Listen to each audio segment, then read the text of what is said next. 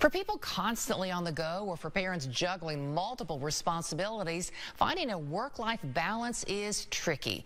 Well, a recent survey revealed that almost all Americans look for food options with a longer shelf life, so it's available for cooking convenience. And at least once a week, frozen foods have bailed out almost 4 in 5 parents during last-minute what's for dinner conversations. So here to share more with us during National Frozen Food Month, we have Chef Jamie Gwen. Jamie, great to see you. Thanks for joining us today. And thank you for having me back. Happy March Frozen Food Month to you. So Jamie, what's most important to families when deciding what's for dinner? Oh, the quintessential question, what's for dinner, right? I love a statistic, so if you don't mind, here goes. According to a recent survey by the National Frozen and Refrigerated Foods Association, 73% of parents with a child under the age of 17 living at home, I am one of those parents, say that the time after school and before dinner is the most hectic time in their household, and I would agree.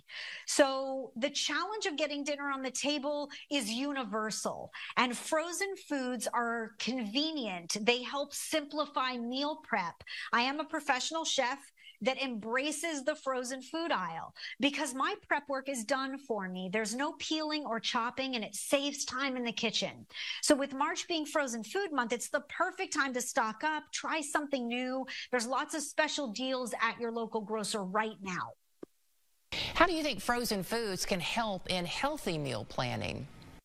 Very important. It's interesting to me that the question comes up often, how healthy is frozen food? It's real food, it's just frozen. Today's technology is better than ever. The food is flash frozen, which means it's picked, like let's say these Brussels sprouts, at the peak of freshness and flash frozen to lock in all the beneficial nutrients, right? So it stays fresher longer. It provides a longer shelf life. There's ultimately less waste, and it makes frozen food truly the best value at the market. But it's not just the prepared foods like the pre-made meal that you might find in the frozen food section today. There are ingredients that you can use for prepping a dish that your family knows and loves that I find amazingly convenient. And a lot of these frozen products are being developed by expert chefs, and they're all made with real ingredients. So how does the frozen food aisle evolve and innovate? Sure. I actually think it's a very progressive industry. So the demand for delicious quality choices with convenience, no matter your diet or lifestyle, is being met by frozen food companies. There is something for every dietary lifestyle need. If you're vegan, if you're plant-based, if you're gluten-free, if you're organic. And if you want to eat from around the world, let me tell you, delicious Indian dishes, like a recipe with 37 ingredients I wouldn't otherwise make on a Tuesday night, I can sit down and indulge in tonight. There's really an incredible breadth of products in the frozen food aisle, and there are unique ingredients, and there are foods that are on trend, and it is a wonderful way to try something new. Do you mind sharing with us some new recipes to help us all plan cost-effective meals using, things we already have in our freezer? You've got it. This is my newest inspiration to share. So we'll start at breakfast. This is a brilliant breakfast board, I think. You can get the morning started off right. It feeds a crowd. I like it because I set it down on the table and my family rejoices and pour myself a second cup of coffee and I get to relax, right? It's all the heat and eat options in the frozen food aisle. So my son's favorite strawberry pancakes and multi-grain waffles and sausage and biscuit sandwiches and breakfast burritos. And you can put it on a board or a platter or doesn't matter, right? Then you add some fruit strewn throughout. And I like to make it personal with a couple of homemade sauces. I do a chipotle sauce for the spice lovers and a berry infused syrup using frozen berries for my son. And everybody just sits down and loves it. Now, this is a weeknight wonder, if I may say myself, because my family loves it. I love a potato cheese pierogi, but I like it better when you roast some caramelized onions on a sheet pan, then add the pierogies, then add some frozen Brussels sprouts. And I'll tell you, this is a one-pan genius. It tastes so good.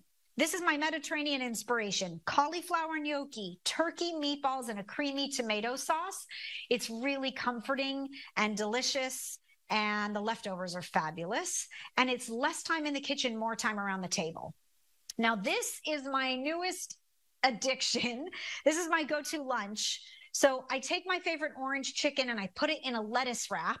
I add some veggies. I add a homemade Asian sauce from my pantry and some scallions, and I have an orange chicken lettuce wrap that comes together in no time. Last but not least, a sweet treat.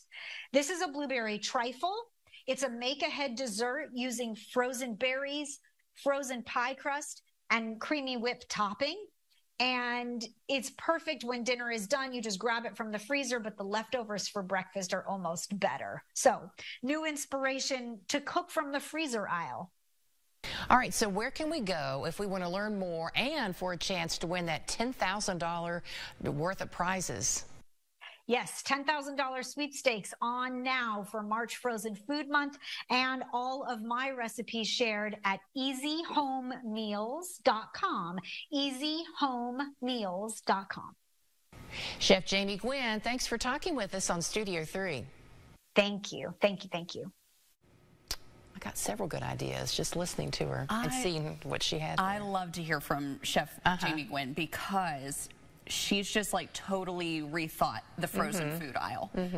You know, because I think the pandemic, now again, I'm no expert, but I think the pandemic kind of changed our habits in the sense that people were obviously cooking in more. Right. And now trying to make ends meet and trying to shrink that budget a little bit. Yeah.